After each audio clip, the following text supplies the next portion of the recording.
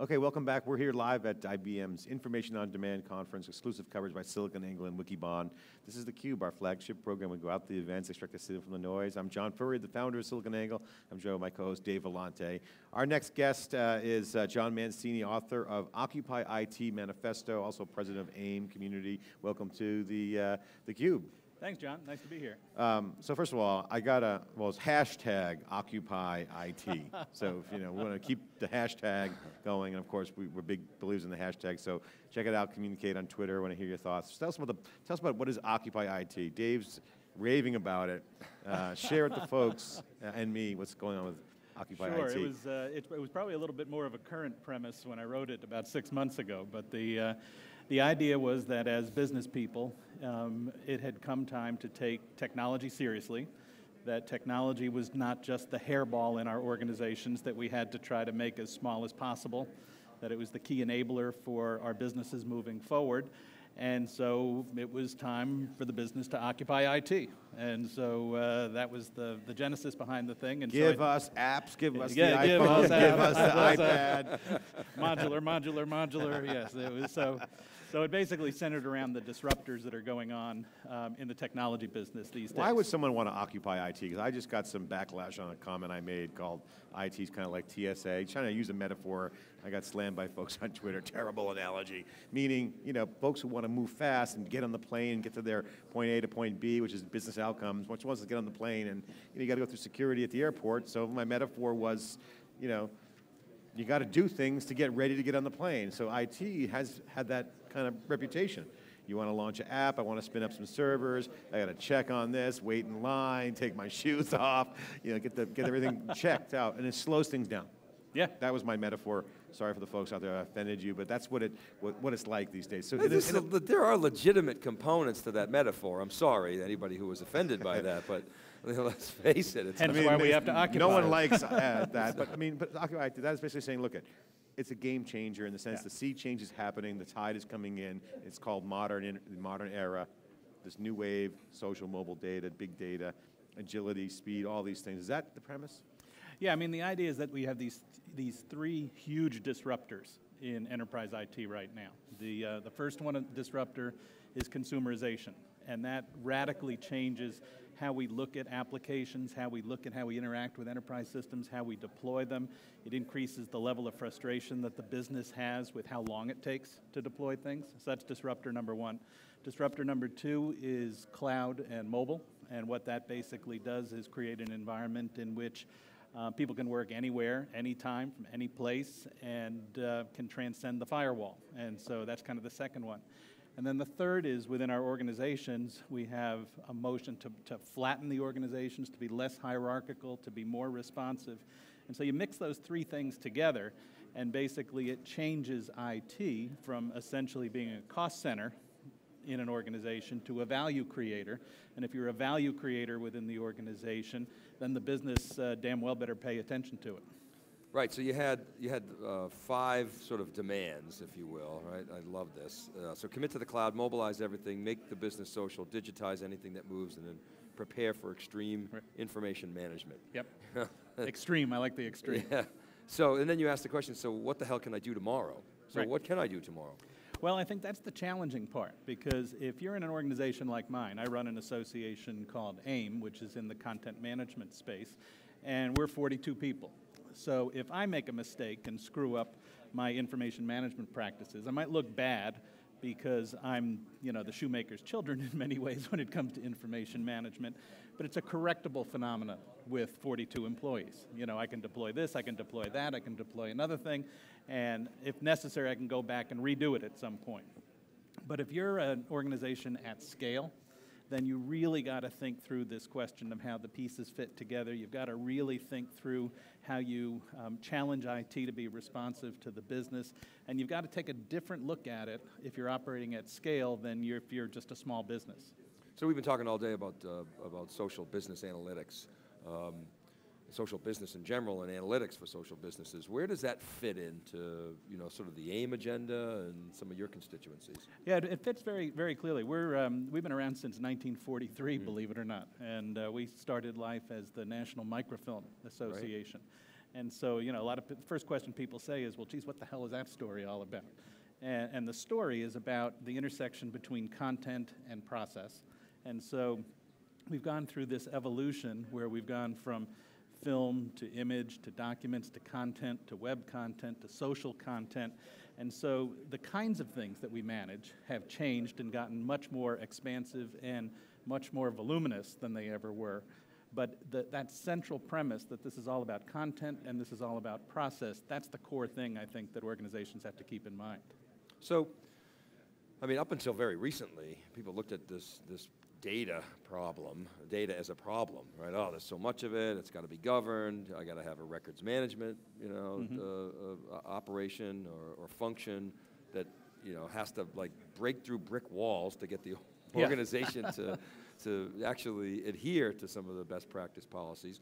And it seems like now all of a sudden everybody say, oh, big data, it's a great opportunity. So it's almost been a flip. We were just talking to Rich about that a little bit. What's your take on that mental flip? Yeah, I mean, it's like most things, unfortunately, in life. It is a massive challenge and a massive opportunity at the same time, and that's what organizations have to sort through. So on the challenge side, you've got these ever-cascading piles of content. You know, we've got this hoarder problem within our organizations where nobody can get rid of anything, and the cumulative impact of that has serious business risk and cost to the organization.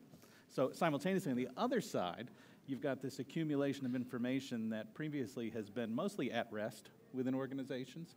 And now what we're finally starting to do is figure out how to put that in motion, how to understand what it is, how to apply metadata where it doesn't exist right now, and essentially extract value from these huge digital landfills that are out there.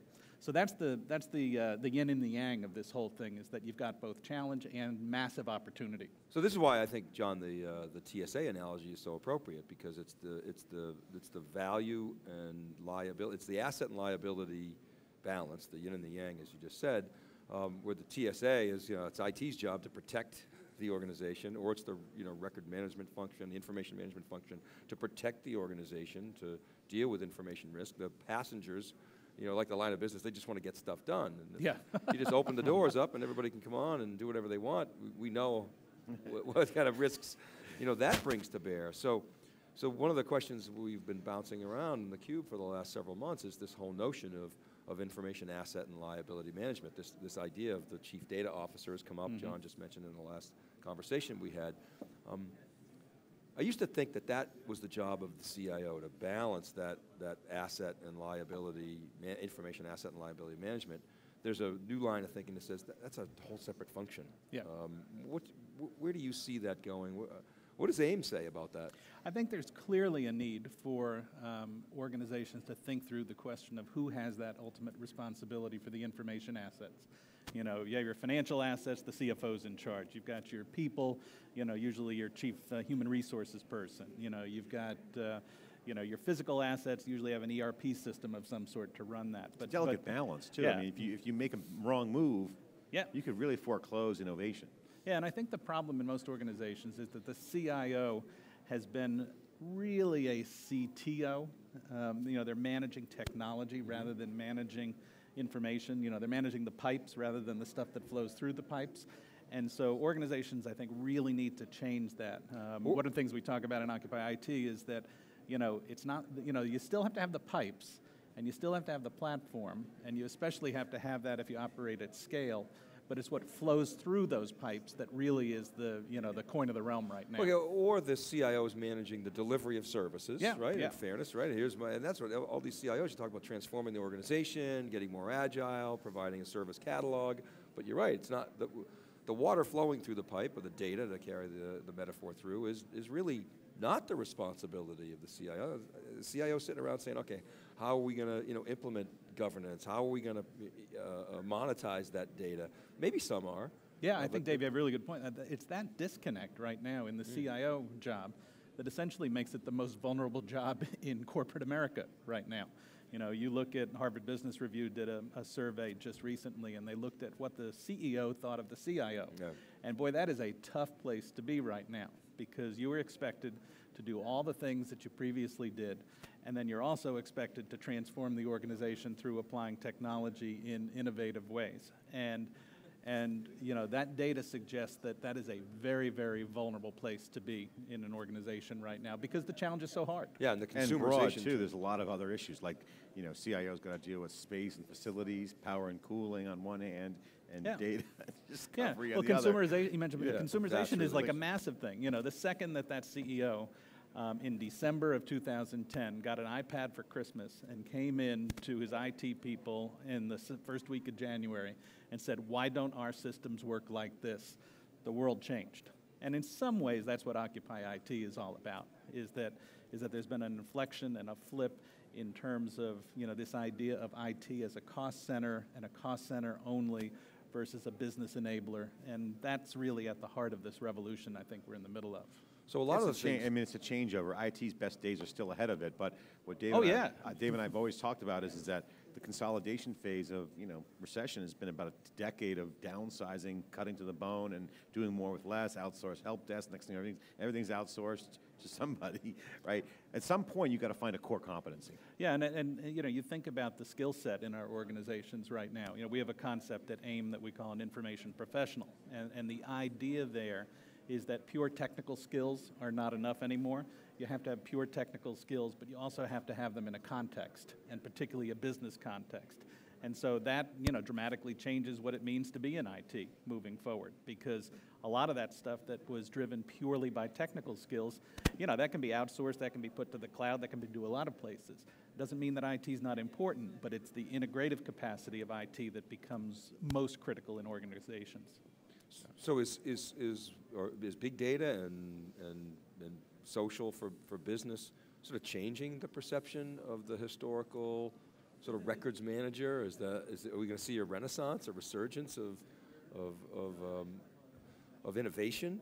I think the nuance that's occurring right now is that you know, the idea of records manager as a pure records manager, I think that is a concept that was built on paper-based assumptions.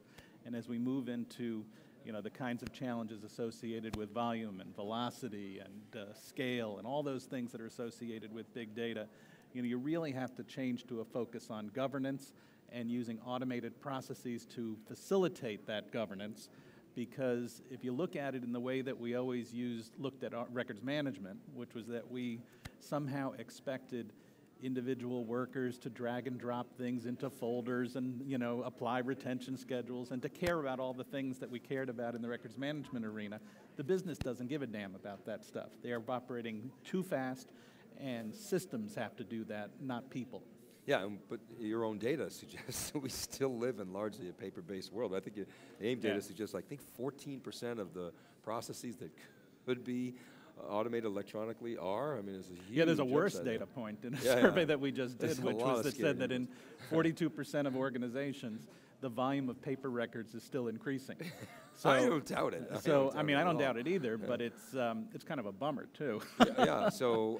So is there light at the end of that tunnel? Yeah, I mean, I think the light is, and it's a tough light, it's not an easy task, is that we're going to be in a hybrid world for the foreseeable future. We're going to be in a world that has paper in it. We're going to be in a world that has on-premise information in it. We're going to be in a world that has cloud-based information. We're going to be in a world that has both traditional structured kinds of documents as well as wild and crazy social content. And we've got to figure out how we apply governance structures across that, which means that, again, if you're an organization at scale, you have to think about this from a platform perspective and not just ad hoc it. Because if you don't think about it from a platform perspective, you don't have a ghost of a chance of figuring that out. Do you think emerging economies have a major advantage because they don't have this legacy to deal with? I mean, what you just described is incredibly challenging. Yeah, I mean, a little bit. You know, it's also a dichotomy between large and small organizations too. Right. You know, if you're a small organization, as I say, you have a lot more room for operating without worrying about what you did before. Or if you did have something that was screwy before, you can suck it out and replace it without too much effort. But if you're a big organization, typically our data suggests that you have 8, 9, 10 different content management systems, you know, operating because they were deployed to handle particular mission critical departmental processes. They were deployed, as Rich said earlier, back in the 80s and 90s. And now you've got to figure out not only how do you federate that and manage across that, but you also have to figure out how you manage in terms of all these cloud silos that are emerging all over the place, as well as unconventional forms of content like social. Do you think that the ascendancy of some of these companies that you're seeing, some of those companies that exited successfully the dot-com blow up, and I mean, take Google, Amazon, Facebook, Twitter about to do an IPO. Do you think that part of their ascendancy is that they were not encumbered by some of these challenges? Yeah, I mean, I think there's the entry of consumer-based solutions into the document and content space is really revolutionary in its nature. And I think organizations have to pay attention to that revolutionary aspect. That's one of the things, one of the concepts in OccupyIT. But at the same time, you can't just drag and drop consumer-based applications into enterprises that operate at scale and think that they will operate effectively. I'll tell you just a very quick story. Recently, got a call from a guy, get a call from companies lots of times where they want to brief me on their company. So I said, fine, we had the briefing, they gave a PowerPoint. End of the presentation, I said, could I have a copy of the PowerPoint? Because I'm going to, people might call. They said, great, it's a big file, we'll send you a link. So half hour goes by, check my email, there's a link in there, I click on the link, and lo and behold, I am not at the file level for that individual PowerPoint.